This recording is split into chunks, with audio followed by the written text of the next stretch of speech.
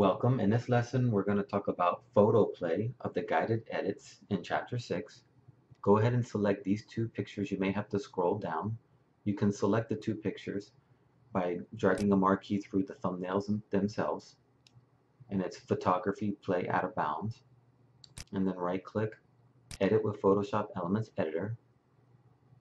And the statue should be the one we're looking for first. And it was the last one that we selected. So it's the first one that's displayed in Photoshop Elements Editor. Go ahead and choose the guided section. Then we're going to go under Photo Play and choose Out of Bounds. And this gives you a preview of before and after. So this is before, after, before, after. Okay, so now first thing they ask you to do is create a frame. So we're going to make a little frame. It's going to convert it to 16 to 18 bits because most of my photos are in 18 bits. Sorry about that. And I'm going to make a little frame here. Here. Okay. I'm going to add some perspective by Control Shift dragging here. And then Control Shift dragging here until it looks about even. It looks like it does. Once I'm happy with it, I'm going to check the green check mark here. Now it's going to ask me to create a frame around this, the width of the frame. You basically just drag each side until you see this part come out here. And that's going to be your border width.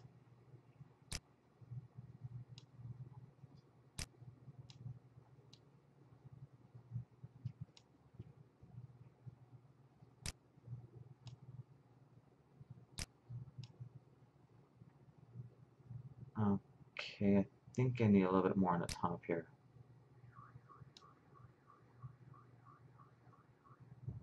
Okay, let me drag that in just a little to make it look even.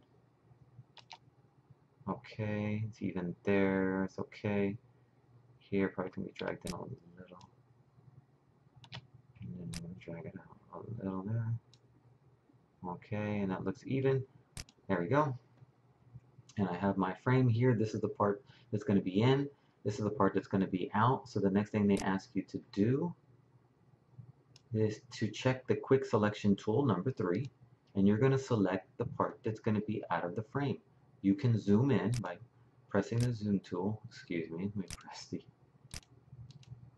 plus. Press the space bar so I can move it up. Press the quick selection tool again, and I'm going to select the gentleman here with the tail. And I have it on the plus, which adds to the selection. Okay. Okay. I'm gonna zoom in first. Okay. There we go. Then select the quick selection tool. Press the left arrow bracket to reduce the size of my brush. I can select the hoof and the leg here.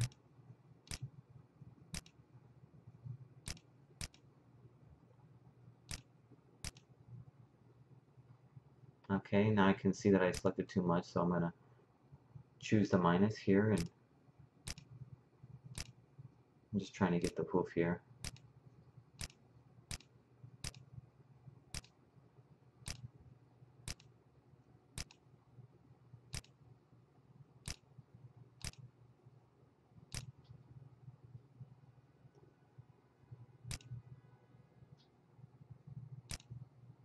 Okay, oops.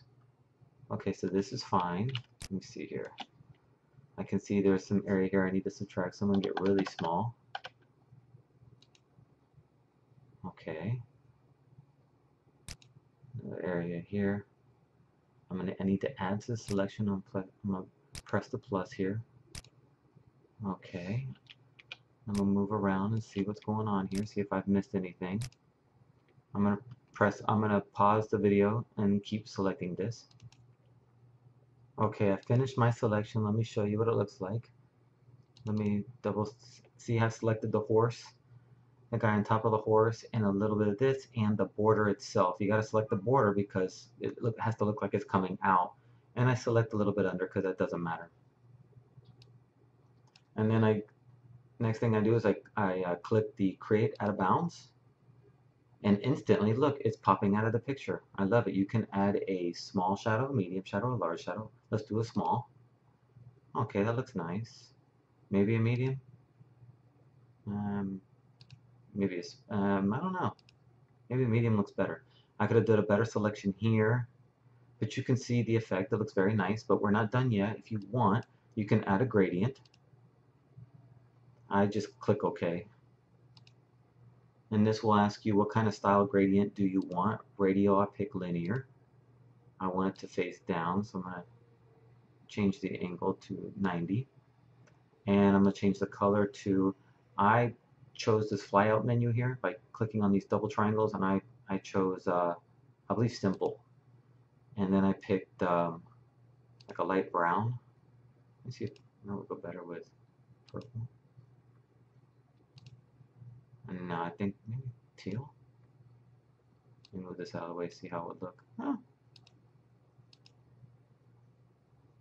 Okay, we'll just choose this one for sakes. Okay, so here you can pick your gradient color. Click on there. Click on the triangle. You can open up your gradients. You can choose which type of gradients you want.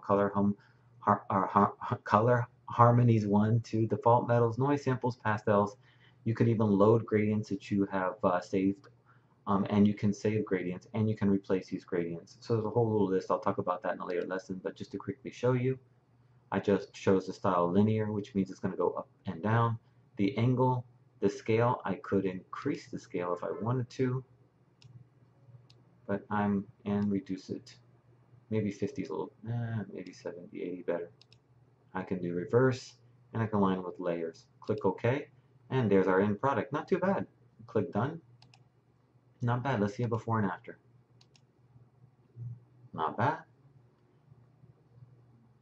In the next lesson, we'll talk about picture stack and pop art.